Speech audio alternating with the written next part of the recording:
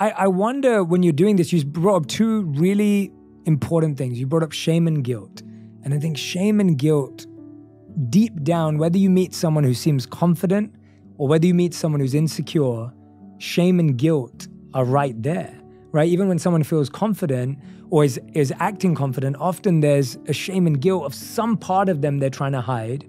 And if someone's feeling insecure, it's because they shame and guilt themselves. Walk us through a bit about how those two were these bad friends of yours for a while, and then you were eventually able to let them go. I'm just letting them go, especially with stuff with my mom. I think most people idealize this sort of nuclear family, and I just have felt pain and guilt and shame my whole life that wasn't our story, our life experience. It hurts me to know that, like, there is pain there for her, for me. It just destroys me. So I'm working on that because I'm 47. I don't mean to be morbid, but I don't want to die carrying this with me. Like, I will shift this. It's time. It's been long enough. Yeah. I put enough time in. So I'm working on that with Barry right now, and I'm making some really good strides, and it's really hard, you know? I think these things are not easy. I felt a lot of guilt and shame around drinking because, like, a lot of my sort of least desirable experiences had probably something to do with me being drunk, you know? So I'm like, amazing that you would keep doing something that, like, doesn't serve you. Yeah.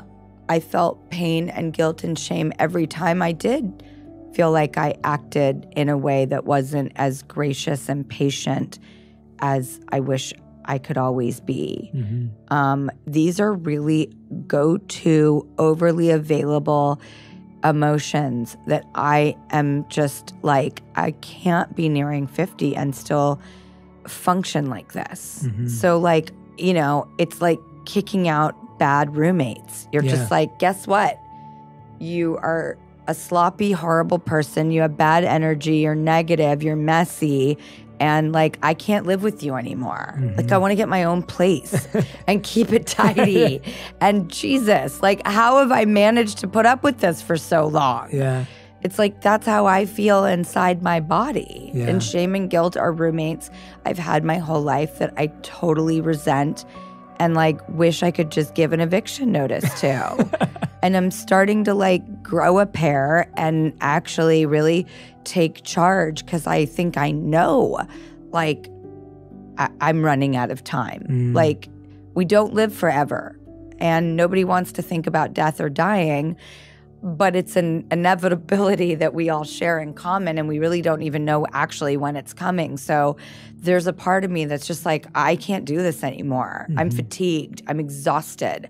I'm desperate to know what the other side of this feels like. You know, we used to love 45 records, and always the popular hit song was on the A side. And then we would play the B side and be like, this song's actually awesome. Yeah. I'm like, what is the B side of my life? What is the life that isn't so corroded with self-loathing, guilt, shame, beating up on myself all the time? People are like, you seem so positive. I'm like, you have no idea what I'm dealing with on the inside. It's so hard and heavy some days. But one thing I am glad is I don't stay stuck and I don't stay depressed. Yeah, I can tell that. I can hear that in what you're saying and how you're saying it. I'm almost like, no, you got to get over that really fast. Don't blame people for stuff. Don't stay stuck. Get on with it. Get out of bed. Put one foot in front of the other. Start doing dishes.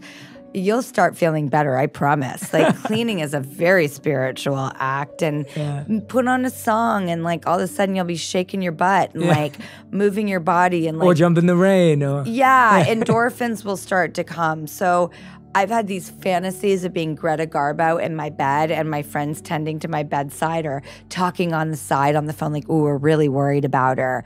You know, it just doesn't happen because it's just like I just am like, oh, God. Like, except for, funny enough, with my drinking. My friends did do that. They were like, we gotta get in there and be honest with her. And that's true friends. friends who kick your butt and hold up mirrors to you or tell you when they don't like what they see or want you to see your reflection and feel good about it. That's true friendship. I'm all in for tough love. So I've been, when I was in the institution, when I was 13, they assigned me a therapist, Dr. George Blair, I'll never forget. And they had these groups a couple nights a week where they would invite all the families in, and they would put someone in the circle and they would talk to their family very openly about what led to this crazy place we were all in. And it wasn't like a rehabilitation center. It was a full-blown institution. Right. It was very hardcore. It was much more One Flew Over the Cuckoo's Nest. It wasn't like Promises in Malibu. Got it. This was like real deal North Valley, 2 years of you're locked in there. This is not a place you're allowed to leave. If you try to leave, they will deal with you accordingly, and it's not pretty. So, but what they would do is they would have these families sit around in a circle, and they would encourage. There was no force, but it was sort of, it was mandatory. They would sit that person down and they would sit them across from their family, and then all the families would sit around and they would talk honestly about what led to them being here, what was missing, what wasn't working with their family.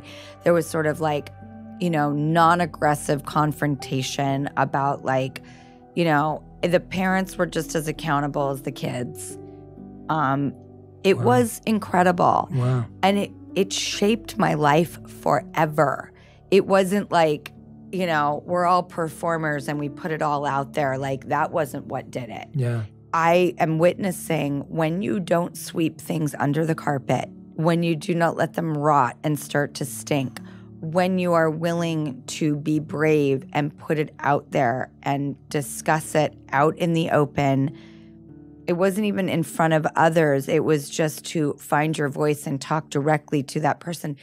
It forever formed me. It's that was such an important life journey that would color my path for the rest of my life. And weirdly, when I found out this show might actually happen in 2019, I was not only of someone who's been sitting on the other side of an interview chair my whole life, and you kind of get fatigue on those same questions. I was what if this could weirdly be a little like that group night that we would have a couple times a week where we just sit in some chairs in a group of people and talk.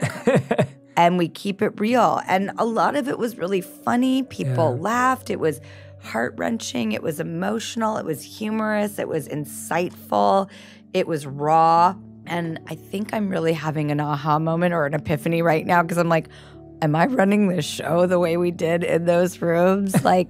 It just was really cool to find out that talking it out and being brave to tell your truths was a good thing. Those sound like some of the most special skills and tools that every one of us could use so early on. And the fact that you feel you're still using them after all this time is pretty remarkable. I have not associated the two until this moment.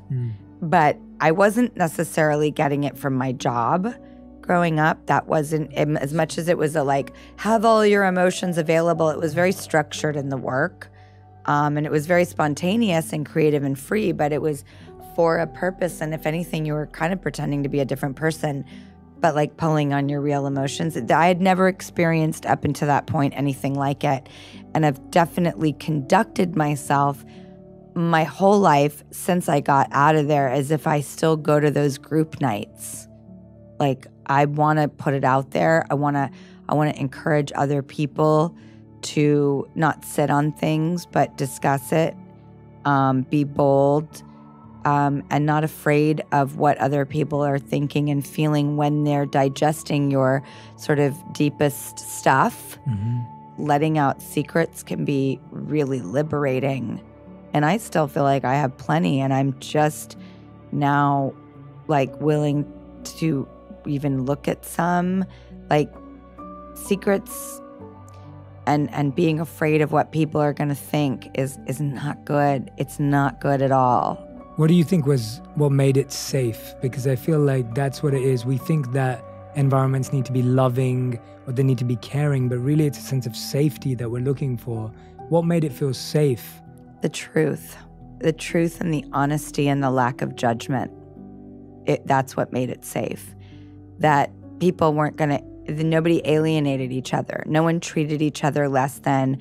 We went on business as usual. We felt like we knew each other better.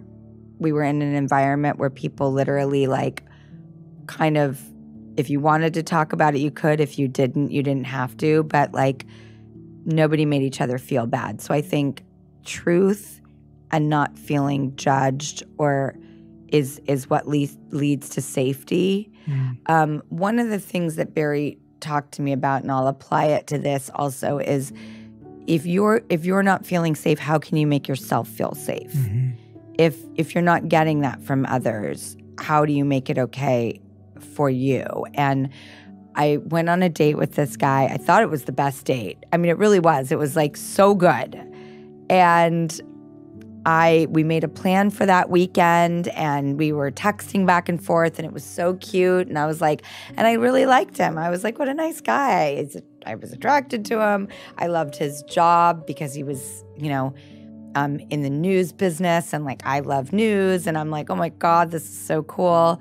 I never heard from him again. I guess that's what you call getting ghosted. I was whoa, that is so, oh, wow, that's so weird. Okay. And I was talking to Barry, and there's this Sex and the City where this boyfriend of hers named Jack Berger breaks up with her on a Post-it note. And it became this pop culture phenomenon. Yeah. And the Post-it note reads, "I'm sorry, I can't, don't hate me." Now, we all took that and ran with it. The line was, this cannot be the day I get broken up with on a Post-it. So they have this whole crazy adventure. But all of pop culture and society was this is the worst thing ever. I'm Barry, that is the most giving thing that I could ever ask for in modern society, being a single girl. I swear to God, I'm sorry. Okay, great. I can't. Thank you. Now I know where you're at. Mm-hmm. I know to move on. This is so informative that I appreciate the gracefulness and the graciousness of you, just telling me there's no there. Mm-hmm. And don't hate me. Okay, I get it. You're being self-effacing. This is maybe not kosher, but that's okay because it's your truth. Yeah. We can't be mad at people because they're not what we want them to be. And I was I just wish I could get that Jack Berger Post-it note, Barry. And he goes, well, you can write it to yourself. Yes.